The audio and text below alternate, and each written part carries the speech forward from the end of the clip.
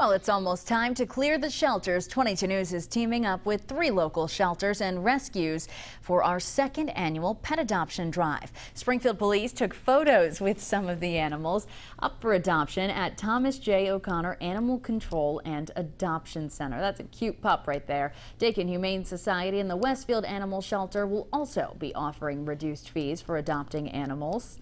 And look, there's even guinea pigs. The drive takes place this Saturday, and we've posted everything you need to know. That is a big rabbit on our website, wwlp.com.